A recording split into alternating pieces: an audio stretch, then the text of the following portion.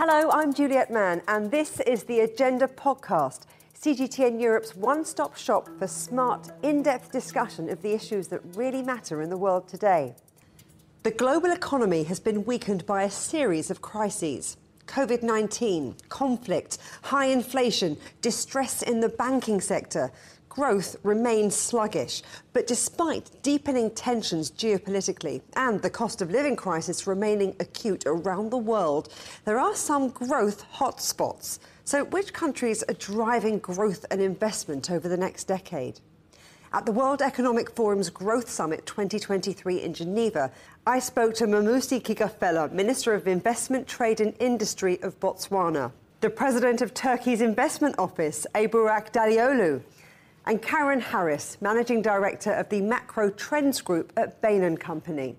As we speak, there is such an uncertain economic backdrop, isn't there? I mean, is your outlook for the global economy still doom and gloom, or are things going to perk up a bit in 2023?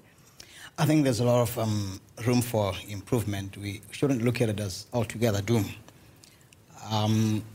When we look at, for instance, our entry into the African Continental Free Trade Area Agreement, which is the largest since the WTO was formed.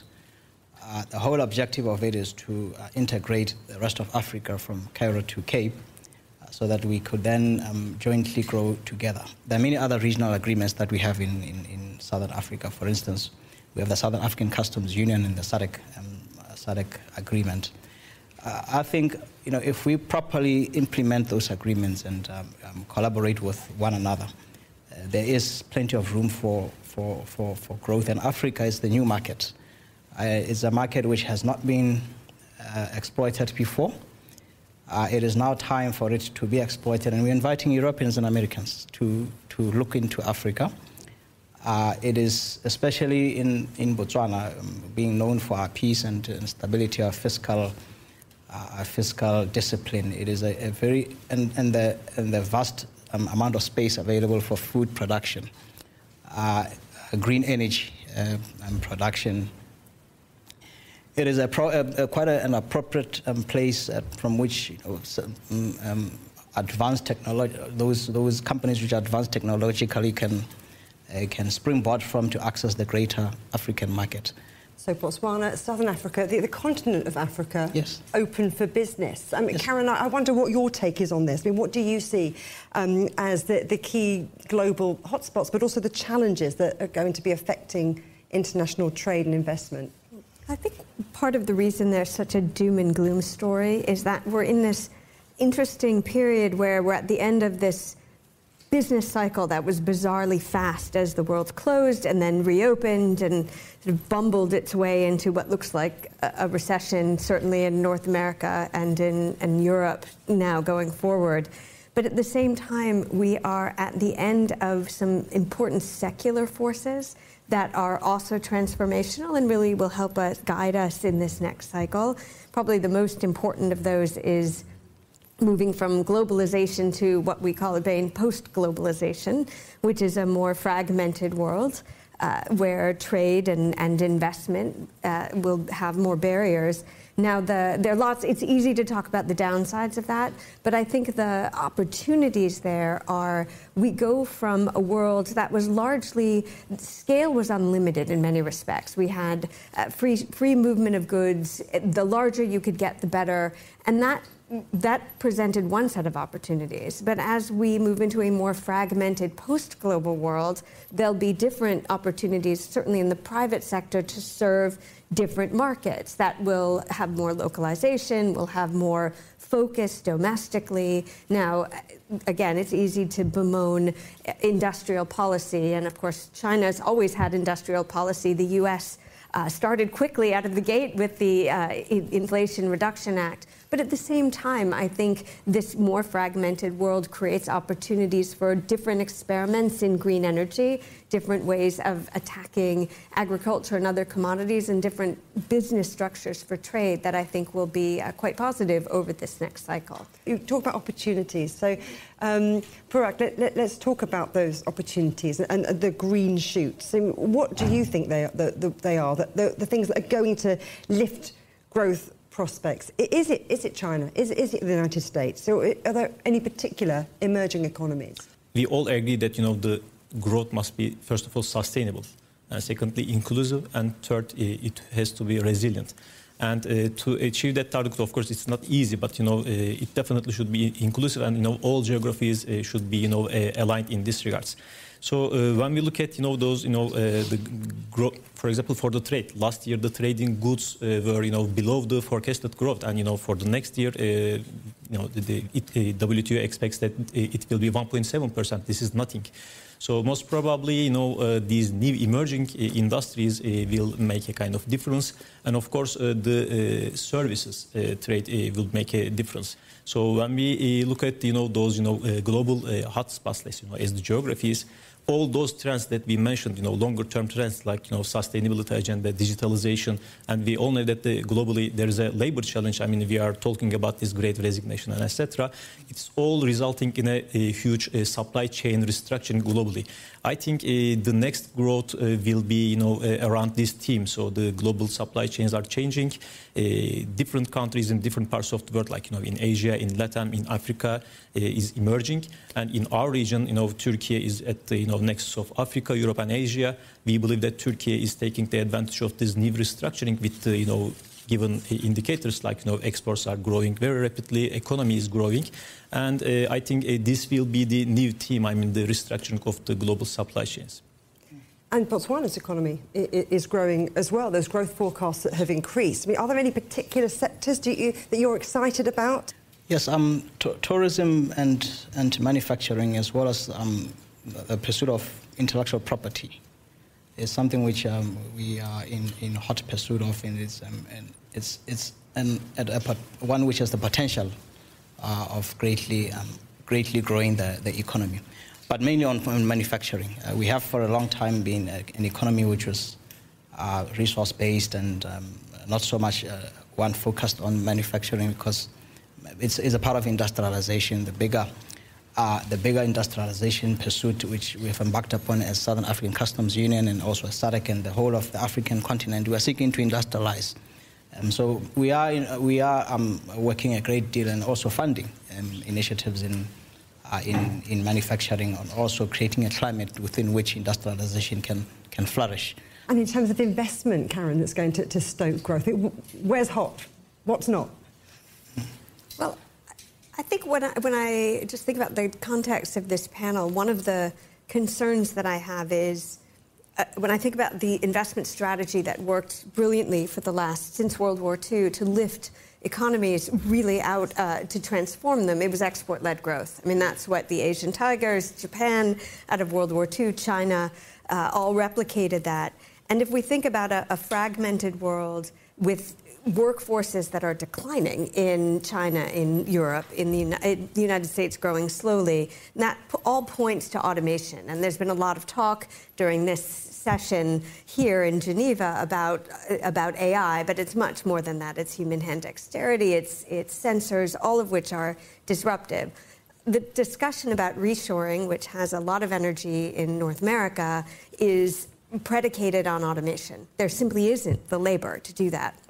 And in a world where things are reshored, supply chains shift, but it's automated at the bottom of production, the question is, how do countries begin to climb that ladder of manufacturing without that labor arbitrage that was so effective before? And I think that's something that I'm really concerned about when I think about development strategies. Not many countries have the scale of India, both internally with markets and externally. And so that, I think, is when we think about growth hotspots, it points to North America, to China, to those industries, but other markets will have to be more creative in the strategies that they pursue. So you're talking about being creative, you're talking about being more nimble. I'm thinking, Botswana is very much focused on diamonds, but there are big investments in infrastructure, aren't there? So also in technology, you mentioned tourism already. Tell us about those and the potential there for regional partnerships.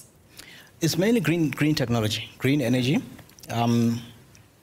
When we heard the whole world gravitating towards the abandonment of fossil fuel propelled machinery, we we immediately set our sights on possibly playing a role in the production of electric machinery, electric vehicles.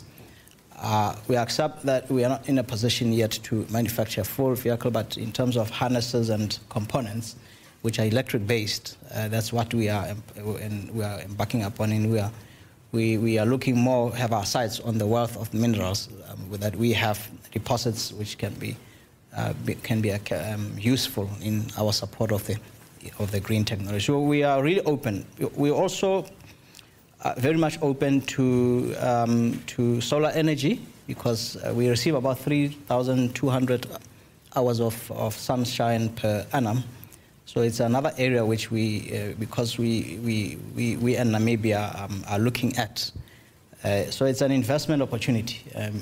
But we are really hoping that there could be some research and innovation to make it more sustainable and less expensive to sustain the solar energy production. Because at present we do quite know that yes, it is well and good to the ears to embark upon, but the capital is quite a capital-intensive exercise, and there are challenges of storage of that kind of energy. So if there could be research, we are funding a lot of research and development. If there could be a breakthrough in the capacity to harness this energy and be a part of the greater scheme of the whole world of conducting our industrialization in a clean manner. So I'm really making an invitation to embark on green technology. We're not blessed with water, so we can't look into hydroelectric power. Wind, yes, to some degree in the southwestern part, but it's not as great as the sun opportunity that is there. So those are some of the things that are really be my contribution towards. So some big investment opportunities there, scope for partnerships. I wonder what the investment picture's like, though, in Turkey. Because, I mean, look, you've got eye-watering inflation. You've also had the devastating earthquakes and the fallout about that. I mean, how can all of that maybe impact the longer-term growth and investment outlook? First of all, we would like to thank you, international community, especially the international business community, for supporting us, for standing with us during the earthquake, and we are in the recovery. Secondly, yeah, inflation was high. It is, declining very, rapidly. It's being tamed. Of course, it's a challenge for all the companies. But a country like Turkey, we are very flexible, agile, and I think we were able to adapt our business models and etc. quickly.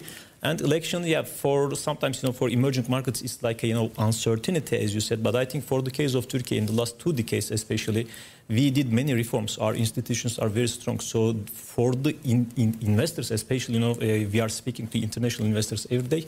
They don't have any questions. I mean, in the recent weeks, we have closed many deals. For example, tomorrow morning, we are going to announce a new investment in an R&D center of a multinational, employing almost 1,000 people anyway. So I think that's not a big uncertainty. It's kind of functioning democracy thing. So when it comes to growth, if you look at the story of Turkey in the last 2 decades, compound annual growth rate is 5.4%. Consider the hiccups, ups and downs of the global economy. I think we managed to have a kind of remarkable growth. And this is what we hear all the time from international business community. Turkey is a resilient and fast-growing economy. Of course, one of the reasons is that our commitment to the reform agenda in the last 2 decades, and this is a continuous reform agenda, and we will continue that agenda. Secondly, we have a deep, competent and competitive talent pool within the country, especially when we consider the global labor challenge. I think this is a very solid value proposition. Lastly, as I mentioned, we are at the nexus of Europe, Asia, and Africa. But this is not just the geography, because we have been living in that geography for a long while. Especially in the 2 decades, we invested a lot in the infrastructure, energy, logistics, healthcare, and education. And sometimes when we speak about infrastructure in emerging markets, digital infrastructure is ignored sometimes. We have been investing in digital infrastructure as well. So in addition to that, with our successful policies, we managed to develop Turkey as a powerhouse in the region. Turkey now is a regional manufacturing hub. and we are driving our country to be an R&D hub in the region, to be a design house in the region.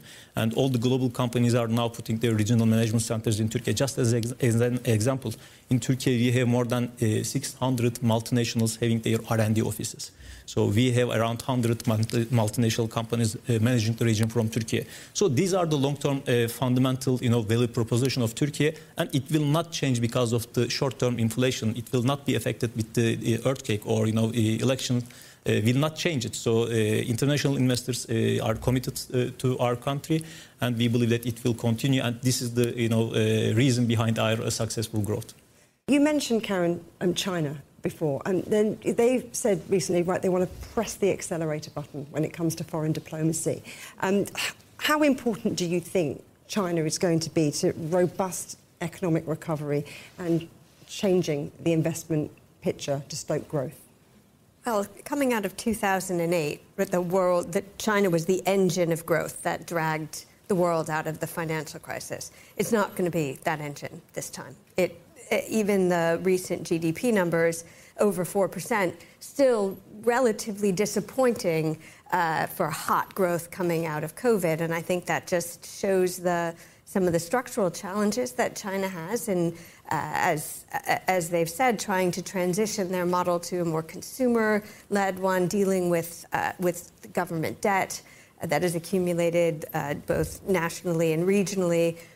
That doesn't mean that China isn't interesting for investors or doesn't have opportunities, but I don't see it as having that engine role pulling the world out of the global economy. And it's symbolic of a more multipolar world. There isn't a country at the apex that will have that position now or going forward. Is there a region at the apex? Is there a sector at the apex? There will be different regions that serve different roles. I think in this multipolar world, certainly we see one hub around China, another around the United States. That decoupling in terms of advanced technology is, I don't think, reversible in a meaningful way. That doesn't preclude other parts of the world from having that sort of strength, talking about Türkiye or other areas. And I think, again, that's what's interesting. Is there an opportunity more regionalized to serve in a more localized interest? Saudi Arabia has done some very interesting investments in new energy, along with traditional fossil fuels. And Ricardo Hausmann, who's here with us, has noted that the more diversity in exports you have, the better your development path. And so as we see countries begin to discuss how to find that diversity, there could be new hotspots. But I wouldn't say, as an investor or someone who works with investors, I certainly wouldn't say, put it all on black with any country that's on the planet right now. Gosh, you're talking about the global economy and investing like a game of Russian roulette. Or Not roulette. Russian roulette. No, roulette. Forgive me. That, so you talked about investing in new technology, but I wonder where you see those new investment opportunities to unlock growth, because there isn't a one-size-fits-all, is there? There really isn't. And different regions, different countries have different challenges. Definitely. I mean, all the economies are in a different stage. So we have to, and their competitive advantages are different. Sometimes focusing on some verticals may mislead us. When we encounter such question, I try to focus on some trends instead of some verticals. And of course, we value green economy, green energy, and etc. And we talked about the period that we had in Turkey in the last 2 decades under the leadership of President Erdogan. A very big advantage of us, he is able to read the global trends very quickly, and he is making those decisions. I mean, our story of green energy started 15 years ago, for example. Because of that reason, what we are seeing now, especially for the FDI inflows in the last 3 years. Let me give you some specific figures. 1/3 of the investments are coming from supply chain restructuring, and 1/3 is coming from the technology startups. This is the digitalization of the economy. And when I refer to supply chain related investments, first of all, companies are increasing their capacity within the country through expansions, through greenfield investments.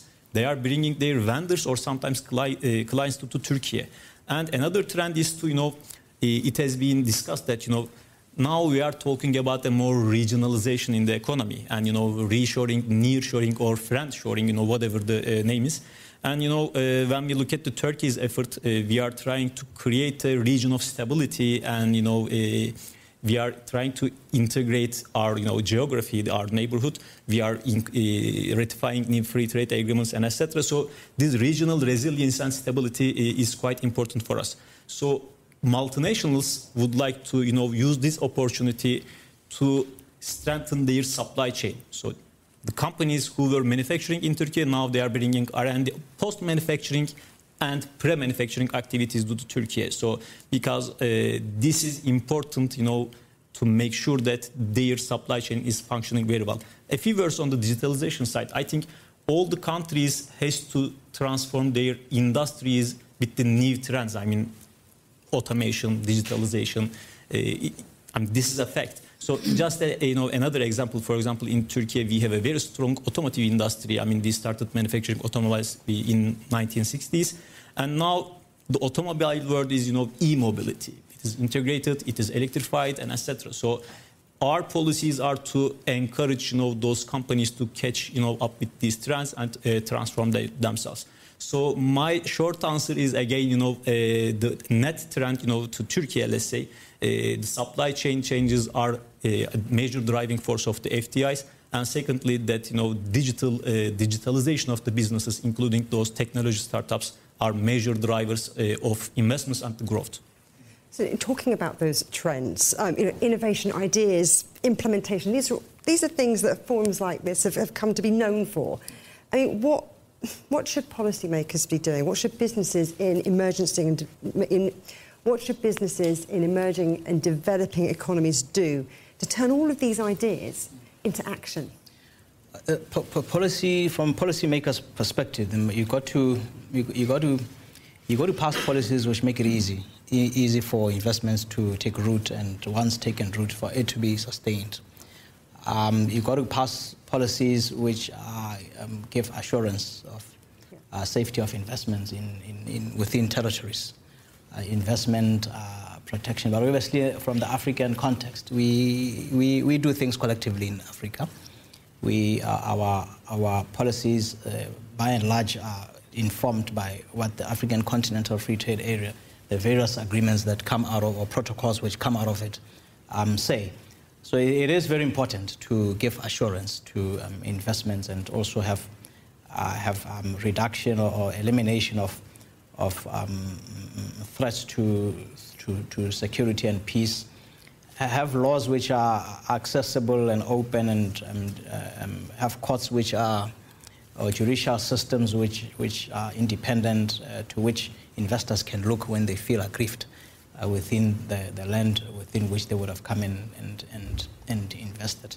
So I think those are really the things that we need as policymakers be looking into. But it's not just a question of having a policy. You've got to have to also follow it up. Yeah. Follow it up and implement, because many times we find ourselves with policies and laws, but we, the responsible leadership, simply giving it out and rolling out to the public, but then not ensuring or making sure that those that your levers, the ones with which you implement that policy or law, they're actually working. Thought through. Thought through. They're actually working. Yeah.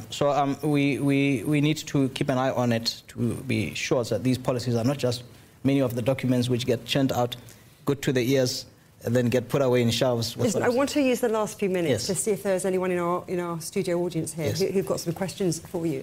My name is Dağlioğlu. I run the coordination of the African Continental Free Trade for public and private sector in Nigeria.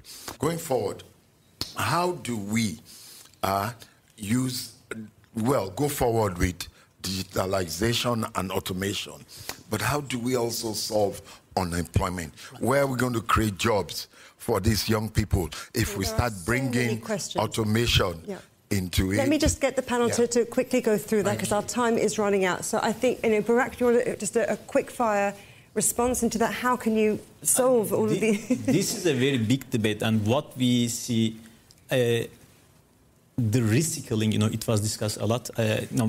If you reskill your people, according to the new business conditions, you don't have to fire anybody. So it is doable, and we witnessed that in many cases. This is happening in Turkey. So we are preserving employment at the same time. For example, last year we generated 1.8 million jobs in Turkey. So this is possible, I think. While digitalizing your economy, you can create jobs. Karen, it's a challenge. It is a challenge. When you think about the population, it's not a pyramid, it's a kite in Europe, and the lack of the bottom of the pyramid in North America, that's the incentive to speed up entry-level jobs. The bulge of population is in actually 35 to 45, that middle management. So automation solves the problem they face. Whereas, to your point, in Nigeria and in the Democratic Republic of the Congo, when you have a proper population pyramid, you don't want to be truncating those jobs. I don't have a good answer, but I agree with you that that's a challenge. Over time, new sectors emerge, but in the transition period, that does represent a real headwind. I think intra-African trade, which we are encouraging at AFCFTA, once we increase trade within Africa itself, it may well be, or maybe result in automation not being such a challenge. Because unemployment at present is escalated by the fact that, by the fact that the way in which Africa has been trading for a long time. We've been really exporting raw materials into Europe and the Americas and not adding value. I'm going to have to cut you short, but big thanks to Mmusi Kgafela, to Burak Dağlioğlu, and to Karen Harris from Bain & Co. It's been upbeat, it's been interesting, and I think that we've all got a lot to take home with us.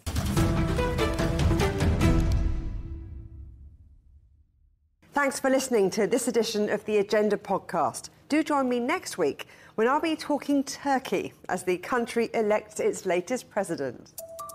Remember, you can subscribe to this podcast on iTunes, Stitcher, Spotify, or wherever you get your podcasts. You can also find more agenda content on CGTN Europe's Facebook, Twitter, Instagram, Telegram, and YouTube channels. Until next time, goodbye.